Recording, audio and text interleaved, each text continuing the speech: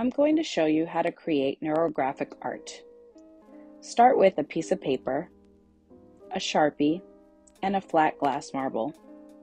I'm using a Sharpie here, but you may use pencils for artists when they first learn.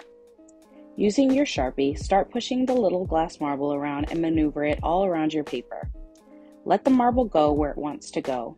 This allows for the process to slow down and allow you to draw more with your subconscious and not care as much. If you reach the edge, just pick it up and continue. The goal is to fill the whole paper, but not congest it too much. Once you've filled the paper with your neurographic paths, find each intersection and curve them to make them more round. As you can see here, I'm adding curves and filling them in. Now, if you wish, you can also explore line weight as you move away from the intersection to give it more depth. Remember to just have fun with it. Perfection is not the goal here. Once you've rounded out all of your intersections, fill in each section with color. And as an extra challenge, use colors that make you happy or represent how you're feeling. I've chosen watercolors because I love the variation of dark and light hues, but you can choose from another of other mediums such as fine-tip Sharpies, markers, crayons, and colored pencils.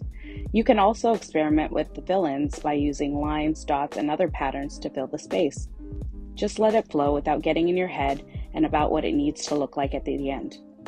Here's my finished product. If you're planning to use this activity as a tool for clients, students, or children, you can incorporate a discussion about the conscious and subconscious while aiming for the subconscious with this activity. Here are some other examples because every single one is meant to be different and unique. So now it's your turn. Enjoy the process.